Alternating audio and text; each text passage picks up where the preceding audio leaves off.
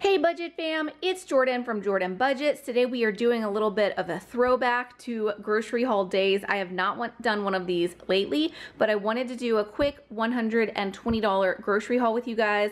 And then I want to share with you guys how I'm stockpiling. You can see, ooh, ignore the messy table. That is one of the places where I am starting to stockpile things. So after we go through this quick grocery haul, we are going to talk about what I'm stockpiling, what's over there, where I'm stashing food, and all of the things. So starting here, I did get 2 of these Greenfield Natural Meat Company. It's uncured ham and cheese lunch kit. My kids are no longer a fan of Lunchables. I can't say that I blamed them. We did get Lunchables for a while they were enjoying them, but they don't like the way that the meat tastes, and so I thought this would be a nice little kit to try. I know this is more expensive than putting something like this together yourself, but sometimes I'm really crunched for time and I'm really just trying to get away from fast food. So this has ham, cheese, crackers, and then those little bear cookies. I have 2 of these. I think my younger son will love these, and then these 2 kits are for my older son. He really likes broccoli and carrots and cheese. I don't know if he's gonna love the almonds. I have 2 of those kits and 2 of those kits. This is another one of those purchases just for convenience. It's the Uncrustables. It's the 10-pack. Only my older son eats these, so this should last us for a few weeks, but when we are in a pinch and we need something, that is worth having around the house, in my opinion. The other fast food sort of convenience item we have is for me. I'm normally very picky about canned food and frozen food. This El Monterey brand is where it's at. I only like the beef and bean green chili one though. It has a bit of spice to it. I don't know why, but that one's my absolute favorite and the only one that I will grab. Moving over to quick snacks, but trying to get away from like the straight sugar of cereals and things, is I got some of these Fig Newtons. I think my kids will like them. If not, there's a ton of them. I guess I will be eating them. I do like those.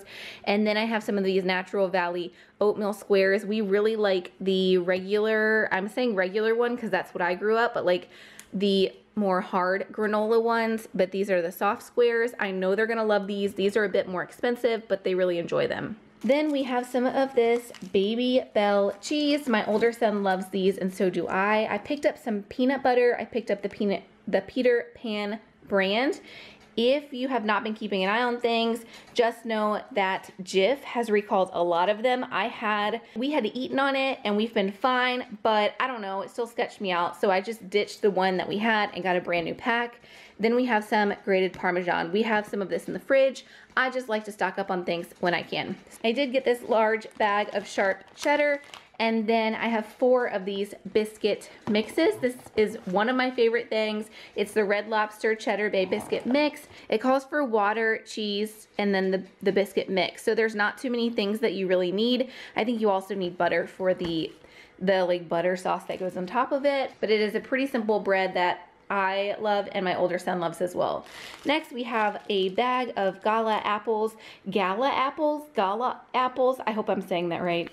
And the only other thing that is over here is we have some bananas. We go through bananas pretty quickly. It's mostly my younger son that eats them, but he really enjoys them, so I like to have those on hand. Moving over here, we just have about, I think we have 8 waters. 8 waters. I do have different brands up here only because I typically get this brand, but it has been going up 5 to 10 cents every month or two, and it's like at $1.40 right now, and about a year ago it was at 88 cents and then 98 cents. So I did get some of this Pure Life. I'd like to try out this brand, see if we like it. It should be fine. I mean, water is water, but Dasani water gives me heartburn, so now I'm leery of all bottled waters. And I know this brand is fine for me, so I'm scared to change. But we did get some. We're gonna try these and see how we like them. And then I just have 1 gallon of whole milk. My sons really love milk, so we have that on hand. We have these disgusting Vienna sausages. My sons love Vienna sausages, so that's something we have on hand for a quick snack whenever they're wanting it. I absolutely despise them, but they like them, so I like to keep them on hand. I do have 80/20 ground beef chuck. I love making a taco soup, which I guess will segue into all of these beans over here. I am going to make a huge pot of taco soup this week because I love to have big batches and freeze them. I won't be using like all of it for that, but that's why this is on my brain. And I did go ahead and pick up the black beans, light red kidney beans, dark red kidney beans, and then the pinto beans. All of these types of beans go in the taco soup for me. And I'm starting to, like I said, stockpile a little bit just to get ready for things. And then black-eyed peas, which don't go in that recipe, but they go in a cabbage and sausage recipe that I make a lot. So I went ahead and picked up these 3 cans. So that is it for my grocery haul. I did spend, like I said, $120 on all of this. It was supposed to be $140 because that is how much I allot for myself for the week, but they were out of pepperoni. The pepperoni that I buy is like the large deli sliced pepperoni, and they were also out raspberries. I did try to pick up about $10 worth of raspberries because my kids love raspberries. They will eat $10 worth of raspberries in like one sitting. So I did have that. That did not go through because they didn't have it on hand. So anyway, that is the grocery haul. Give me just a second to put all of this up, and I'll be back with you guys to show you where I'm stockpiling food and kind of what my mission is as far as starting to create a 3-month pantry stockpile in case of emergency or, you know, 2023. Give me 1 second and I'll be right back. Okay, you guys are seeing me twice lately being a hot mess in the middle of the night. But I wanted to turn the camera around and talk really quickly about why I'm doing this. It's kind of twofold. I want to show you guys that I'm in a small space and show you where I'm organizing things, because really I want you to feel inspired to also prep and maybe put away a 3-month food storage for your own family. And you're gonna see I'm sort of making do with every nook and cranny in my house to start this 3-month prep. The other thing is I really just want to take you guys along this journey of me slowly building my stockpile of food. I'm not starting out with some massive stockpile. I'm not overly prepared in any kind of a way, but I did want to start creating what I'm calling a 3-month stockpile, just meaning like 3 months of food that comes from the pantry. In my mind, any stockpile or food that would come after that needs to be a long-term food, like a long-term stored food kind of situation. That might be freeze-dried, that might be bulk rice and beans, that kind of thing. We will do that later. Let's first focus on our 3-month prep of just our pantry food stockpile, which is what this is. So we're starting out this journey with me just sharing where I'm stashing food, how I'm stashing food, and the kinds of foods that I'm saving. Okay, turning the camera around now. Okay, so I'm starting right outside the kitchen actually, and I want to show you guys, I have this little snack caddy, as I call it. I don't think it's meant for snacks, but that's what we use it for. There's candy on top, and then next is gummies, fruit pouches. Over here is breakfast bar and some more fruit pouches. There's crackers and breakfast bars that we just got, and then chips in those 2. And that is little shareable snack size Rice Krispies. This, I have always kept snacks in this caddy, but I love it here in this house because when my kids have play dates, they know and their friends know that any of this is fair game. They can come over here and get anything they want. There's also a specific drawer in the fridge for friends. I highly encourage my kids to share snacks, and I encourage kids to come get snacks. So I love keeping this full with easy breakfast or snack items for my kids or any of the kids that might visit. And I love keeping it separate from the rest of my pantry. Okay, so that's what's here. This is always just about this full. It's mostly junk and breakfast bars and that kind of thing, like some apples, fruit pouches, and then like I said, there's like a candy jar on top. I like having this open because whenever it's holidays and you just get all that extra candy, I love it because it gets rid of that holiday candy and everyone else seems to like it too. So that's there. Moving on to the kitchen, there is this little island, and I am bringing it to your attention because on the other side is cabinets. I almost called it cabin. In this cabinet space, you will see I have like easy breads and starches and things like that. That's where I'm kind of hiding and stashing away those things. The top has honey cornbread. This is a favorite of ours. We only have 2 of them, so we need to grab a couple of more. Then we have some different muffin mixes and then some brownie mixes. This is my all-time favorite brownie mix, and it is only $1. It's always, woohoo. It's always been only $1. I guess I'm still hopeful it's only $1. Duncan Hines, their chewy fudge brownie mix, one of the cheaper brownie mixes and the best one in my opinion. Then right next to that is beignet mix, and then some cinnamon swirl, and then you have some cake mixes and some a few other mixes there, and then you see the chocolate fudge like icing for some of the cakes. Then this is what a lot of this we just purchased. It's that Red Lobster cheddar mix. And then I only keep 3 pastas on hand just because it's easier to keep up with what I have. We really like fettuccine, so we have a bunch of fettuccine pastas. My oldest son likes mac and cheese, so I keep that for him. And then I keep these bag pastas just to have another option that's not fettuccine. I don't know, maybe some people care, but to me, you really shouldn't need that many, and it just makes sense to me to have the fettuccine noodles because it saves so much space. Don't get me wrong, I love real potatoes, but this brand and their like instant potatoes is really good, so I like having those on hand. Down here, I just have a container of rice. And then next to that, I have those Vienna sausages that I do not enjoy, but my kids do. And behind that is some tuna. So I would say this is just a little section for some like canned meat. That's pretty much the only canned meat that we eat. And then for in the future, this will probably move up here just to save the space. That's like the melted cheese. What do you call that? Velveeta. It's like Velveeta. And then down here is just some like pasta sauces. So that is where I store all of those kinds of like, I'd say instant breads and instant meat, bread, and sauce options. The only other place where food is stored in the kitchen space is going to be right here. Ignore the very old cabinets, obviously, but this is the only sugar that I have in the house. In this little container, I need to get more, and I would like to have this whole shelf just full of sugar.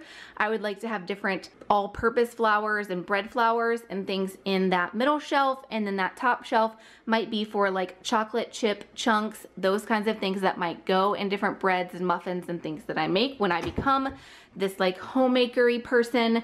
That has not happened yet. But anyway, moving on to the only other thing in the house and the only other place that I have food is over here. Hey, kitties. Hi, kitty. They said, give me snacks. Okay, the only other spot where I will have food and that I do have food is over on this rack. I wanna say this was $80 at Walmart. I had it delivered. This is all that I have for now, but let's just talk about the intentions of what will happen over here as I grow my food storage. So oils and honeys and sauces and like Parmesan cheese, things like that are just gonna get stored back here. And then extra snacks for the kids, but things that I don't want them to get into yet. For example, these Hershey's cookies and cream is my oldest son's absolute favorite, but I only like to put out so many of them in the snack spot at once, or else he will just devour them and he won't have any like a few days later, right? So any extra snacks that will be going over there eventually, but there's just no space, or I want to space it out, I'm going to be hiding kind of up here away from the kids. And then the bread options are up here. I also have bread in my deep freeze. I think I'll do a fridge and a deep freeze tour if you guys are interested in that and how I kind of organize those things. But the bread that I do keep out, or the bread options, are up there. I'm sorry, you're just going to have to ignore the guinea pigs because they're going to keep talking while I'm over here. Fruit stays right here, and then peanut butter is here. I don't know what's going to be in this middle section yet. Right now it just has hot chocolate mix and then some oatmeals that my son doesn't like, and he's really the only one that eats oatmeal. And right now we just have like granola and sunflower seeds. I love putting sunflower seeds on salads, so that's something we usually have on hand. And then these are chips, but not like snack chips for the kids, more like chips that we use for dinners when we have like a taco or nacho night. Moving down, this is lower because this is kind of snack things and things that the kids can grab. You can see some cereals over on that side. Soon I'll be buying some more boxes of cereal to place behind it. Again, just kind of stockpiling, but what's in those containers is what they are allowed to open. We have a giant box of pretzels and then oatmeal. Popcorn, which is something we eat a lot of, so I would love to stockpile that. And then graham crackers and Nilla wafers, and then Slim Jims, which is something that my youngest son likes. Moving down, we just have 2 rows left. This is all of our cans and our beans and our bulk storage of applesauce. I would like to have maybe 3 rows of this applesauce because we buy the individual applesauce. It's not always affordable though, so like I would like to have a few rows of this applesauce. Then we do, I do like a really easy peach cobbler. So pretty much the only fruit that we eat out of a can is peaches. I highly recommend just buying food that you know you will eat. I have had spurts of buying tons of canned food and it's stuff that we don't even really eat. So like I stick to what I know we're actually gonna use. Beans, I love this 15 bean soup. It's something that's usually a lunch for me. My kids don't like it as much, but I do. And then all of these beans we use for the taco soup that we make. Black-eyed peas, I eat very often with some of the southern meals that I make. And then hot dog chili. We have some Bush's baked beans, which again goes with some really southern meals that I love. And then the Rotel original. I need to get a bunch more of those because those go with our taco and like Mexican meal nights. The only canned food that I eat that's like a canned soup or like some kind of instant meal in a can is this chicken with rice. I really, really, really like the chicken. Do they have it? This is my favorite. They just substituted this at one point, so I have a bunch of those. But the chicken with white and wild rice, it makes a difference. That wild rice is just like crunchier, so it's 10,000 times like the best Campbell's soup that you will get. But again, I know me and I know my family. That is the only soup in a can that we really like. So I would prefer to stock up on a bunch more of just that one type. Last thing, but certainly not least, is water and drinks. You can see I stocked up on 3, 6, 9, 10, 11, 12. So it looks like right now I have 12 waters. I think I could fit about 6 more waters right there. I really like Cokes, so we have a large thing of Cokes over here, and then my kids like Yoo-Hoos, so they have a box of Yoo-Hoos. And as we run out of these in the fridge, I just rotate a few in at a time just to save fridge storage room. That is it for this kitchen tour and this little like pantry stockpile that I'm starting to create. If you are creating a pantry stockpile, please comment below things that you are putting the highest priority on right now. Me personally, I'm just trying to buy a few things here and there and bulk up what I am purchasing on a weekly basis. So hopefully by the time we actually need something like this, I'm a little bit more prepared. If you would like to see a fridge and freezer tour and how I'm using that deep freeze and organizing it, please go ahead and let me know that in the comments below. But I think that's it for this video. As always, I love you guys, I appreciate you, and I will see you tomorrow. Bye-bye.